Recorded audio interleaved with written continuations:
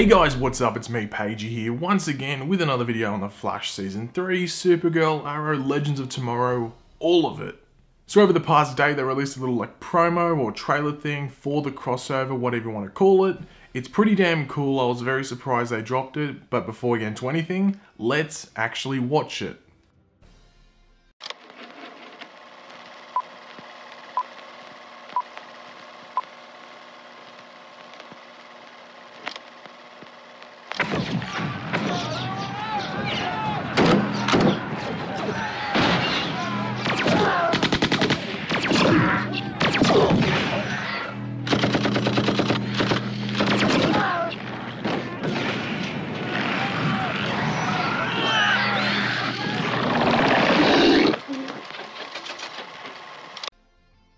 So as you would have seen there, that was some pretty crazy footage from one of the episodes within the crossover. Now you may be asking, which one? Well, going by the fact that it is in the past, you would have to say it is in the Legends of Tomorrow episode.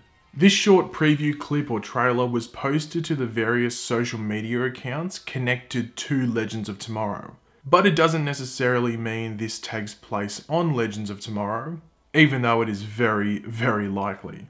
Especially, as I said before, saying it takes place in the past, as you can obviously tell. In regards to what year this takes place in, it does look to be in like the 1940s, and I'm only saying that as I'm assuming this may take place during World War II. However, this may occur randomly in some random year, and then military forces are sent to whatever area this is to deal with the threat. Now in that short preview clip, you do get an okay look at the villains for the crossover.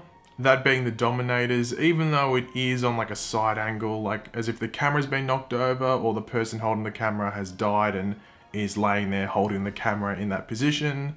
You also do see one of their ships up in the air, where this Dominator that you do see in particular has most likely just, jumped down from. One of the biggest questions that I know many will be asking is around whether these events caught on film are actual documented history, or whether the Dominators can in fact time travel and go back to, different parts of time, and obviously, to be specific, this point. Honestly, I'm not too sure, but it wouldn't surprise me if what happens is that the crossover team from all the shows think that the Dominators may have fled due to them, impending defeat. Like them feeling that, oh, okay, we're gonna lose, let's bail. But then this stock footage appears in the library within the Wave Rider, and the team realizes that they didn't defeat them, but rather the Dominators have gone back to a time where the age of metahumans was non-existent. In one of the other trailers for the crossover, you do get a quick shot of Nate Haywood, now in his Citizen Steel suit, which he got at the end of last episode of Legends of Tomorrow, alongside Vixen and Heatwave. And they are standing over what you think would be dead body of a Dominator. And in the background you can see one of the vehicles that we do see in the short clip I played earlier. So this obviously does confirm that they do in fact go back to this time period, but it may just be the Legends of Tomorrow that go back while the others in the crossover team sort out some other problems. Or it could be everyone, or it could also be a mix and match of Legends and maybe some people from Team Flash or Team Arrow, you know what I mean? But who knows, it's going to be random. All we know is that Citizen Steel is there, Vixen is there, and also Heatwave is there. You never know, it could just be those three that go there. Overall, I thought this was a nice little promo for the crossover. I am expecting one more, maybe over the weekend or maybe in the next 2 days. Just to give the crossover that final boost of hype and promotion. I'm not saying there will be one, I'm just expecting there to be one. So I'm not saying, oh yeah, it's definitely coming out, keep your eyes out for it. But what I'm saying is I am expecting it, so don't be surprised if it does drop. Now, one final thing to do before we leave this video, a lot of people have been asking me, do I have to have seen Legends of Tomorrow or Supergirl at all to understand the crossover?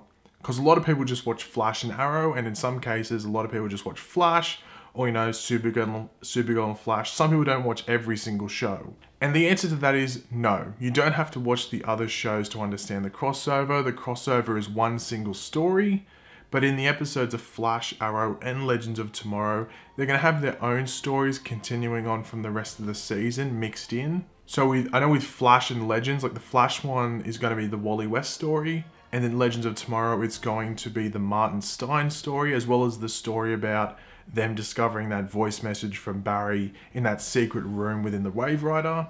In regards to Arrow, I'm not too sure. It might be some new Team Arrow development. Obviously, they are going to like a different reality in the Arrow episode where like Moira, Robert, Laurel and stuff are still alive. But I don't know if they're carrying any storylines from the normal season of Arrow over to that crossover episode.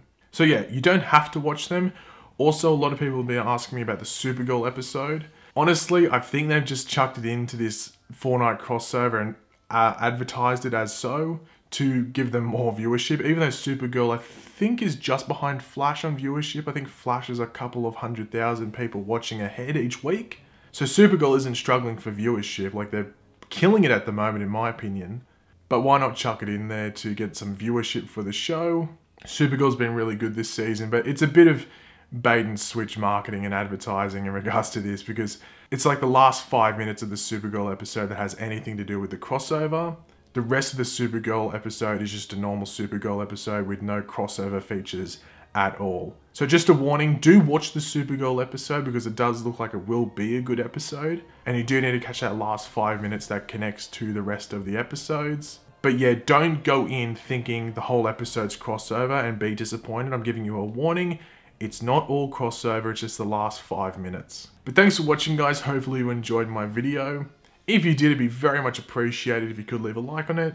Let me know in the comments section below, what did you think of this footage? Do you think it's really cool? I think it's awesome. I love the Legends of Tomorrow stuff with all the historical stuff. It's really awesome. If you are new around here, make sure to subscribe. And I'll catch you later, guys. And goodbye.